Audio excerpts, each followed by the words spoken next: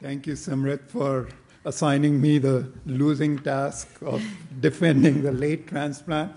And I'm glad I'm giving this presentation in Bangkok and not in Houston, where my patients and my trainees always hear the diametrically opposite view. But anyways, talking about late transplant. So actually, I gave it a serious start, and there are actually pretty reasonable arguments in favor of delayed transplant also. So let's start. So first, that autologous stem cell transplant, and we do 250 of those every year at MD Anderson. And this is the #1 indication for stem cell transplant probably worldwide at this point for any particular disease. And this is probably the only disease or only malignancy where autologous stem cell transplant is performed routinely without a curative intent. It's just to prolong the duration of remission. And these are the results that you've seen a couple of times from the randomized clinical trials that showed improvement in overall survival. You don't see a plateau anywhere. And even after longer follow-up, there is no plateau. So these patients continue to relapse. So the true measure of clinical benefit for any treatment, basically there are two: improvement in overall survival and improvement in quality of life outcome based on some validated instrument or scale. So let's see, where do we stand when it comes to early autologous stem cell transplant, induction followed by early autologous stem cell transplant.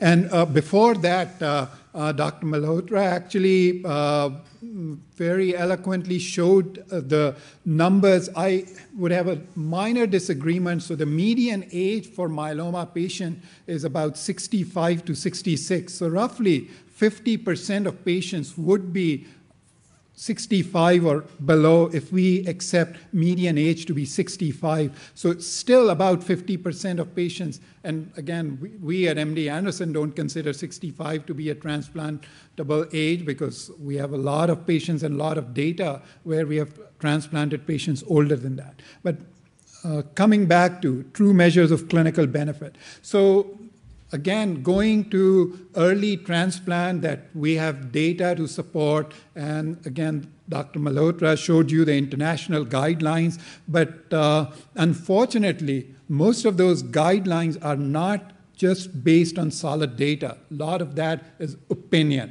So if you look at early autologous transplant, there is modest clinical benefit of early hematopoietic stem cell transplant, even in positive studies. So in the 2 positive randomized trials that we have seen multiple times today, the IFM study from 1996 and the MRC trial from England, which was published in 2003, upfront autologous transplant compared to conventional chemotherapy, and the overall survival benefit was only about a year. So we are talking about 12 to 13 months of overall survival benefit. In the IFM study, it was 44 months for the conventional chemotherapy versus 57 months for the transplant. And in the MRC study, it was 42 months versus 54 months. So this is from the best data in support of early stem cell transplant. And as you can see, you just saw those curves. And then there were not all randomized trials of upfront transplant versus conventional treatment were positive. So there were 2 negative studies which were performed more or less the same way. And both these trials also compared upfront auto transplant with conventional treatment. Both were randomized trials and about 200 patients.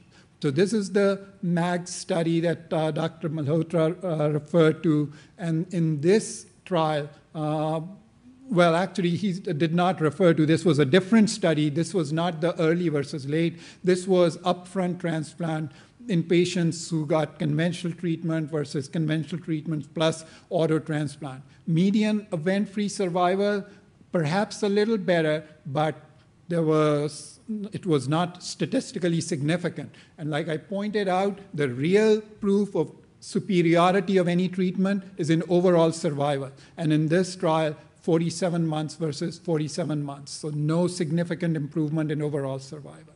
Another study, this was performed by the Spanish group, also reported in blood, and also about 200 plus patients. And they treated patients with induction treatment, and only the patients who were responding to treatment were either taken to transplant or were given the same treatment. So patients with responsive disease, and again, they had about a 5-year follow-up.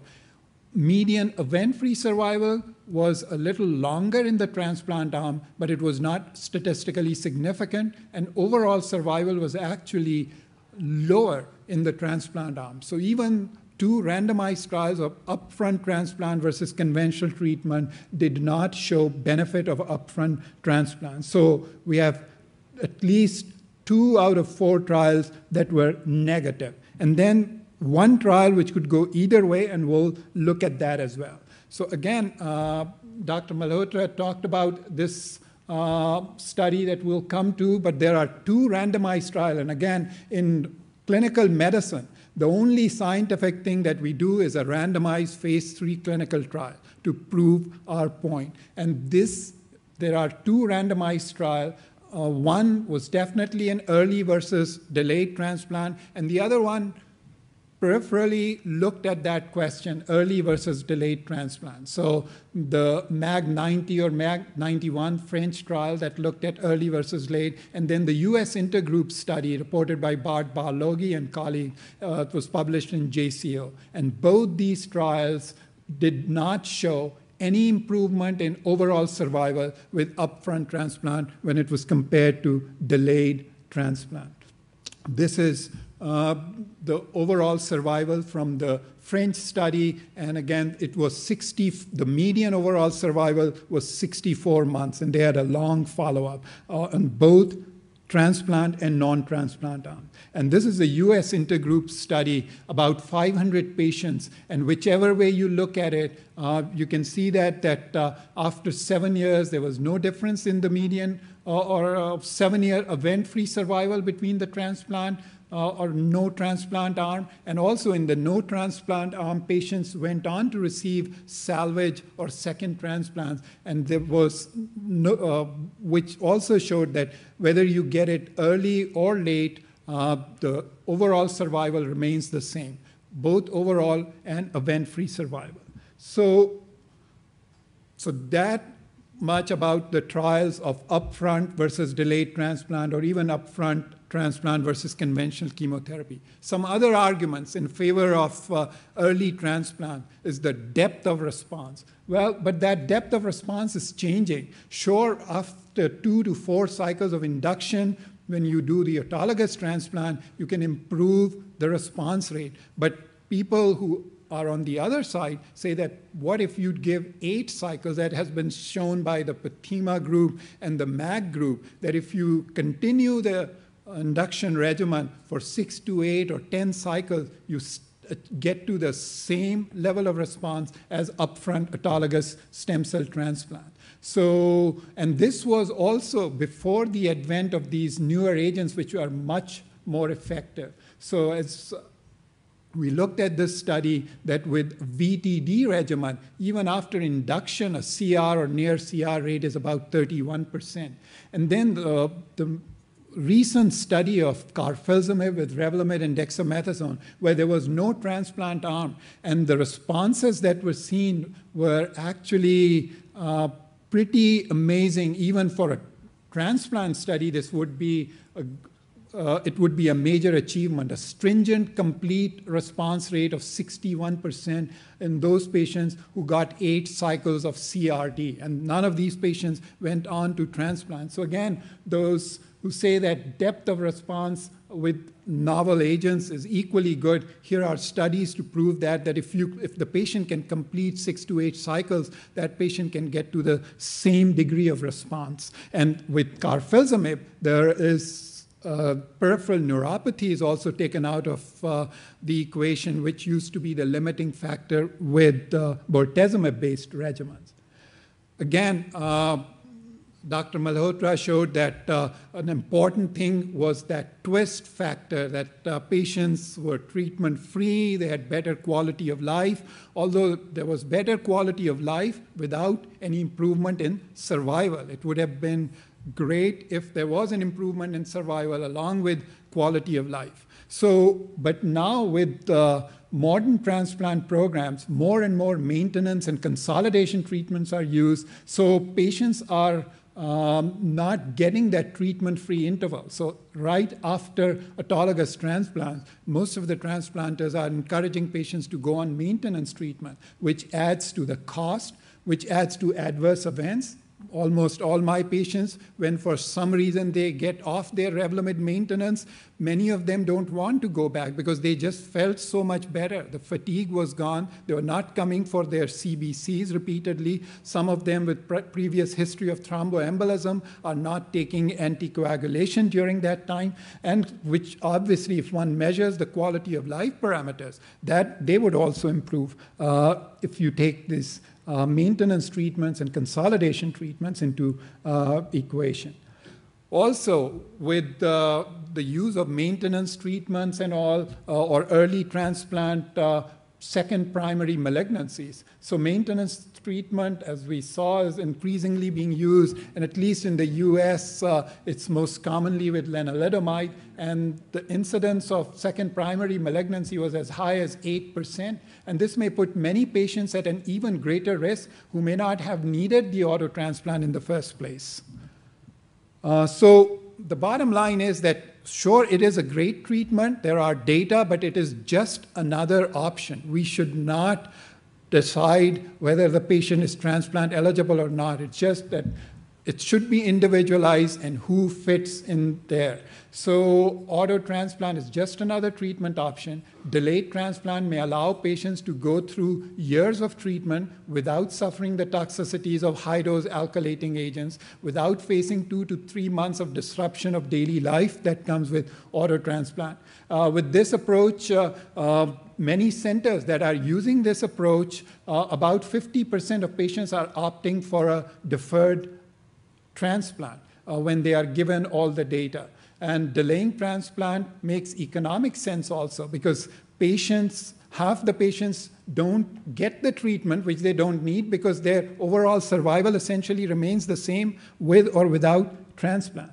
So here are my proposals that instead of the physician, other than a few cases, so in high-risk myeloma, where there is deletion 17p, autologous stem cell transplant, single or double, does not have proven benefit. It's only in the intermediate risk where high-dose therapy and stem cell transplant, which includes some patients with translocation 414, may benefit. And in standard risk, it should be individualized. So patients should make the choice after unbiased information is provided about the modest benefit of auto transplant. Patients should be treated on clinical trials of early versus delayed transplant on current anti-myeloma agents, and endpoints should be overall survival or quality of life, because most of the trials use CR rate and progression-free survival, which are surrogates, and they are misleading. So with that, I rest my case. Thank you. Actually, I almost got convinced there. So Dr. Malhotra actually has a rebuttal that he has prepared, so I will invite him to present. But I think that was a very good job, because I, for a minute, thought that this is really true. What I was going to ask you while Dr. Malhotra is preparing his talk is, I understand there is depth of response, but what about the duration? Right. That is the main problem, because for these agents, you have to continue the therapy. Sure. So again, those questions obviously have to be answered in clinical trials.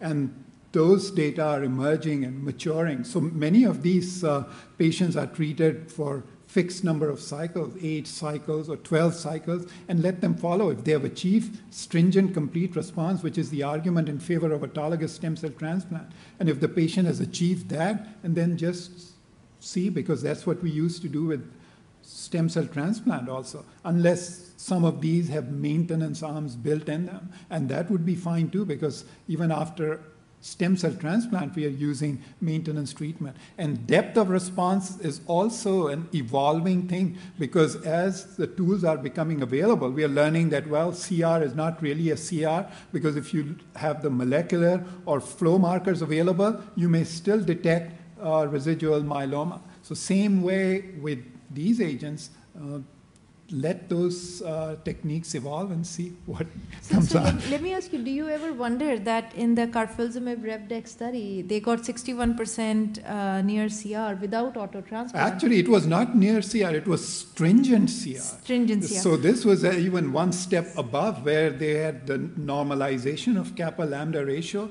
and it's not just the bone marrow plasma cell percentage, but the bone marrow was negative by immunohistochemistry as well as flow cytometry. So stringent CR act of 61% is something pretty impressive, even for a tandem transplant study. But can you imagine if this was followed by an autotransplant? Do you think this number could have been pushed further? So which leads to the question that, again, it has to be done in a systematic fashion, and someone has to show an improvement in overall survival in those patients if it's done.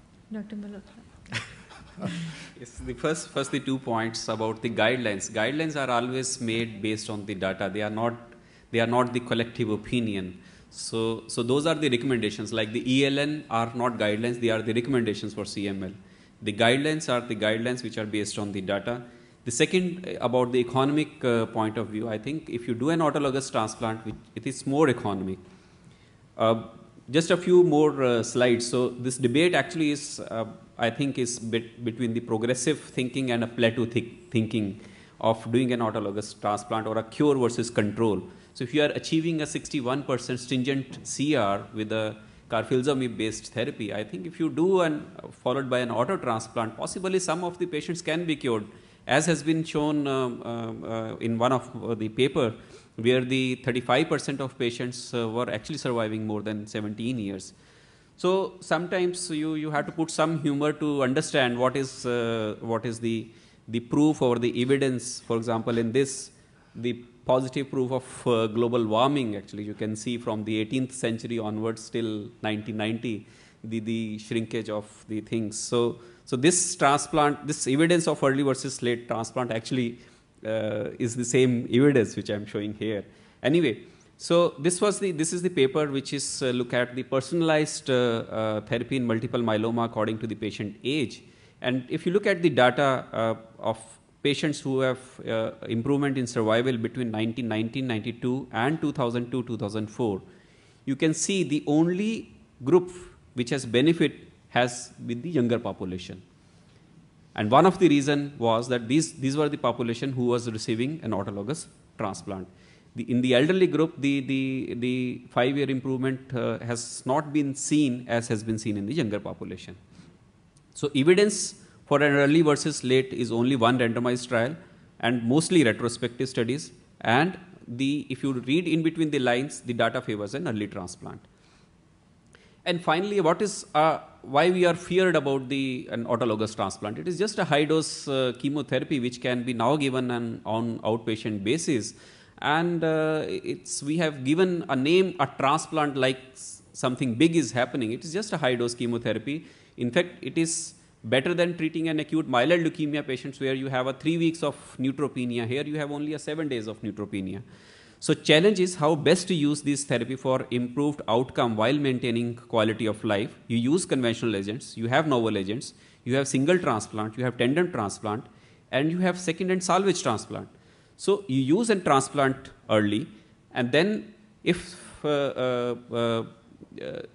so this is one of the algorithm which I say for the Western world, you use 3 to 4 cycles of chemotherapy with at least one novel agent, harvest for 2 to 3 transplant, do a transplant, followed by a maintenance. If not cured, you do a second transplant at relapse. Again, you give a maintenance, and then you do a third transplant. What is the problem? You can do as many transplants as possible. Anyway, when you are collecting the stem cells, you are collecting for 5 to 6 transplants. Whereas in the emerging countries, you do 3 to 4 cycles of chemotherapy, you do the stem cell harvest and transplant, and maintenance. If not cured, use a different agent at relapse. So these are some of the data which says use of salvage transplant. So this is not late transplant, this is salvage transplant. The second autologous transplant is safe and effective salvage therapy for relapsed patients. And this is not only the one paper, there are many papers which have looked at that. And this is the Dr. Qazilbash is again smiling because he's the first author in this paper, and you can see that. So and durable remission with salvage second order transplant. This is from again from the MD Anderson. I think this is the follow-up study of the previous paper. So what is the beauty of novel agents? You have different type of agents, and the beauty is that you can use any combination of medicine with each other, either with the novel agents or with the different agents, and it all can be followed by 1, 2, or 3 transplants. So that's why I favor an early transplant. Thank you very much. Any questions from the audience? Dr. Iyer.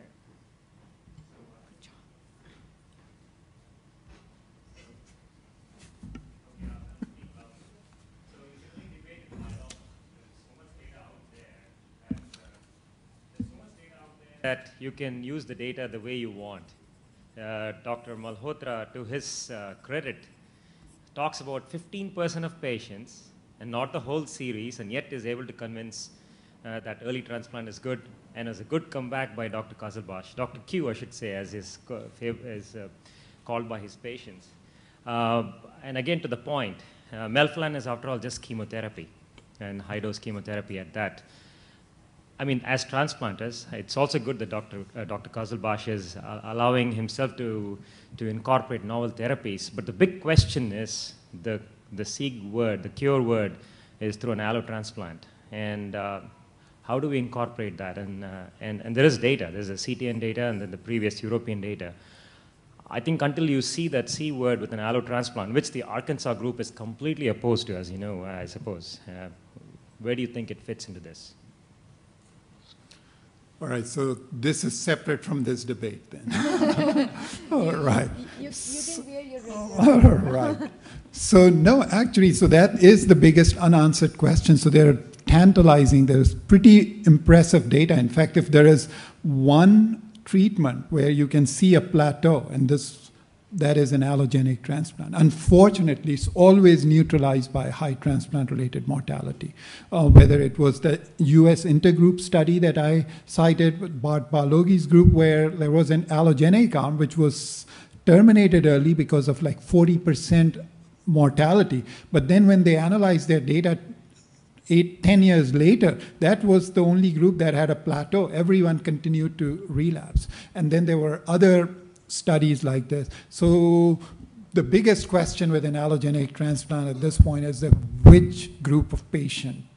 And we know that especially those ultra high risk with deletion 17p and translocation 1420 and 414 plasma cell leukemia, c-MYC translocation, extramedullary plasmacytoma, no matter what you do, which regimen, bortezomib, carfilzomib, their median survival is 2 years or shorter. I mean, their disease grows through whatever we are treating them with. So that there are those patients, and many relapse patients also, where all these things, and we are doing allogenic transplants. I mean, still we are doing quite a few sent by people who write all those editorials against allogenic transplant, but they refer those patients because they have no other option, and there are still some survival. But again, it's the matter of figuring out, because somehow all studies come out either negative or even all neutralized by transplant-related mortality. If only I can design that study where we can have that group of patients who can potentially benefit from allogenic transplant and are eligible for that. There is still a role right now. We're using it for high-risk relapse patients who have failed autologous or had a very short response and have failed multiple novel agents. But again, are there patients who relatively early, either in first relapse or primary refractory, who have other high-risk markers, can they potentially benefit? Younger patients and all that. One more question, please. Hello.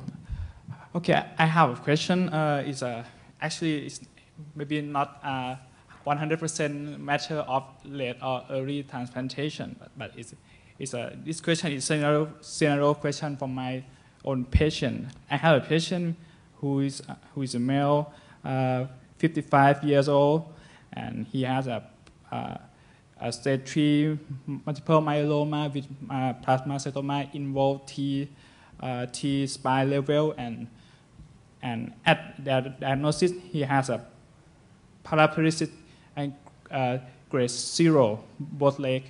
And after I give him 6 cycles of bortezomib-based induction, he has a partial response, and his paraplegic is improved from grade 0 to grade 2 of 6.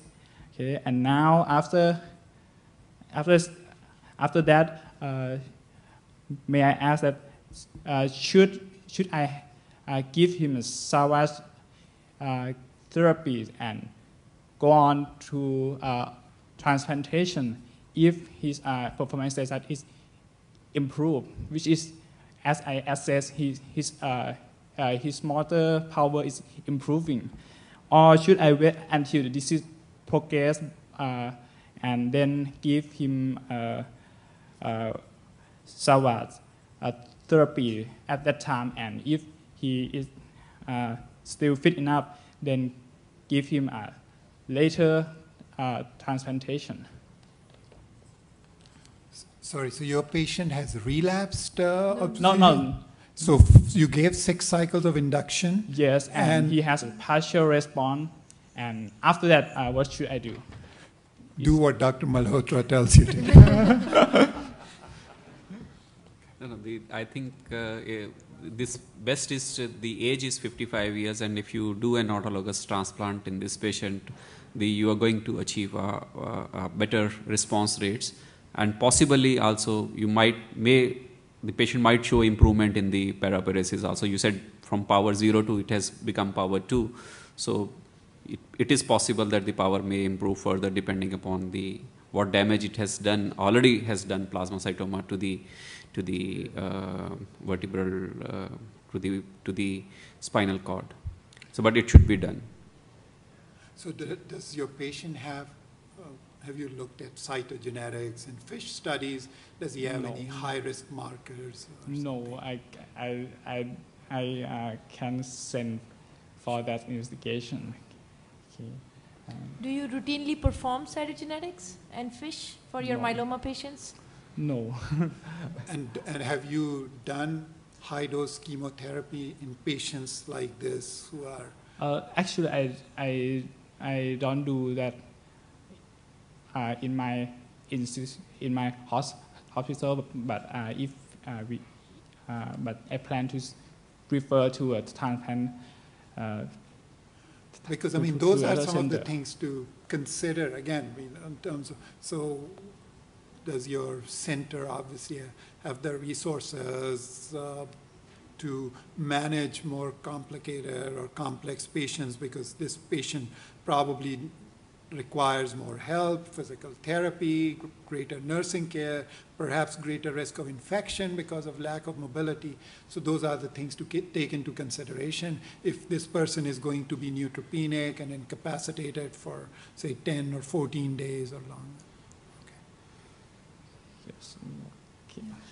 I would just say that this would be a real challenge. I personally have transplanted a quadriplegic, but he was quadriplegic because of another unrelated incidents.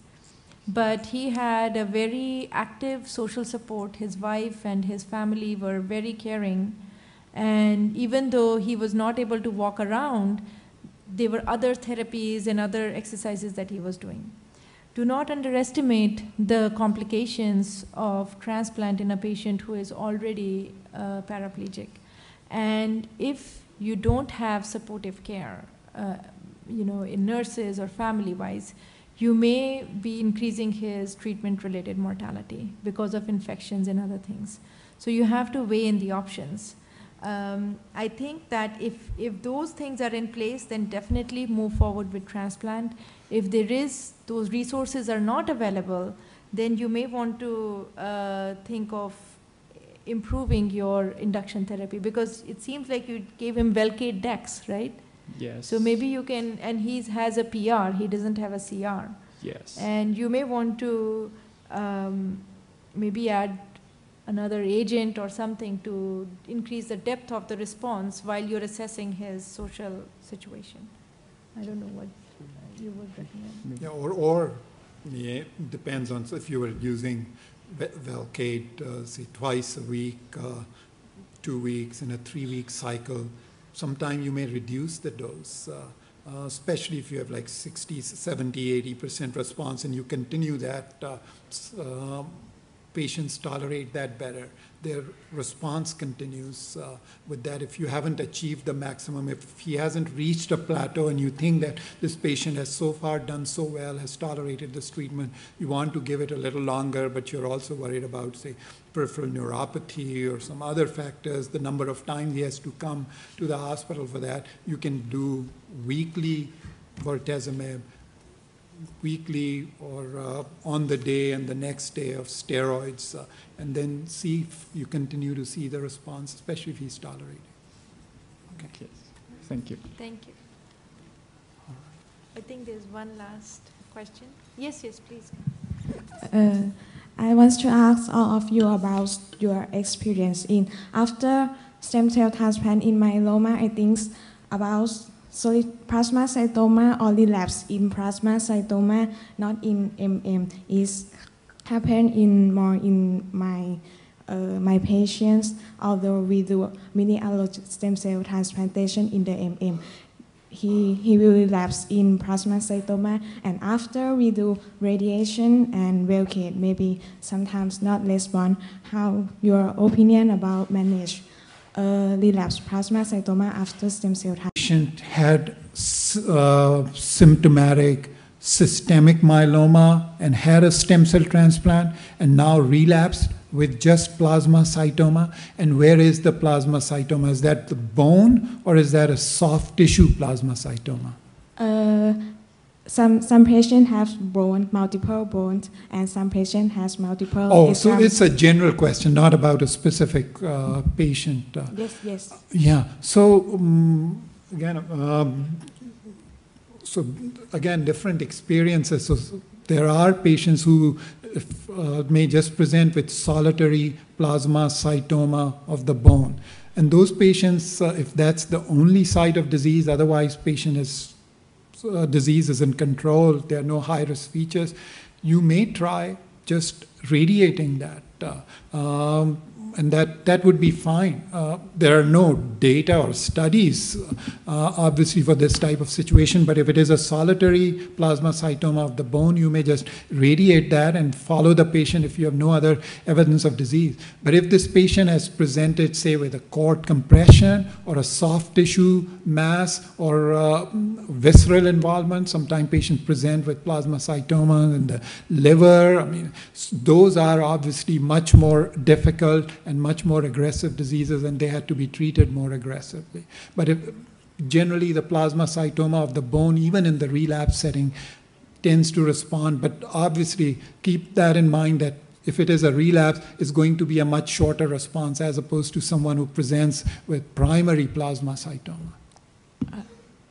And it also depends upon the time to relapse. So if it's the patient has relapsed within 1 month or 6 months, then it's more aggressive. And in that time, you may have to think about other things, even some old therapies like modified CVAD or DT-PACE, because it's been so aggressive and it's come back, so you want to reduce the burden of disease immediately. But if the relapse has happened, let's say after a year or so, then you have more time to act. Yeah. Could I quickly ask, jump into what's the role of PET scan that might help these patients with plasmacytomas, multiple? Right. So all these, the more tests you have available, of course, the more options, and then the question of interpretation. So more and more data are coming out, just like in lymphomas, just like in other diseases, about the role of PET scan. So it's a two-way thing. So in certain situations, PET scan is very helpful. So in those patients who have primarily non-secretory disease, it is helping us in following those patients, in detecting measurable disease by PET scan or bone marrow biopsy. So then PET scan is also showing at least some preliminary studies from Arkansas and some of the other centers, and MD Anderson has also looked at that, presence of disease on PET scan either after induction or after consolidation is also a predictor of early relapse or poor prognosis, but that needs to be studied. But on the negative side, many patients who would be considered smoldering or asymptomatic myeloma and would be followed because their skeletal survey is negative, and a lot of people are now doing MRIs and PET scan, and they are seeing that little lesion in the spine which would turn that patient into a symptomatic myeloma because you're seeing the bone lesion. So again, are we really helping those patients, or is this just stage migration and we are treating more patients earlier? So again, more data needs to come out. So it is helping in certain situations, but in others it may not. Okay, well, thank you very much for staying till the end, and we will see you tomorrow.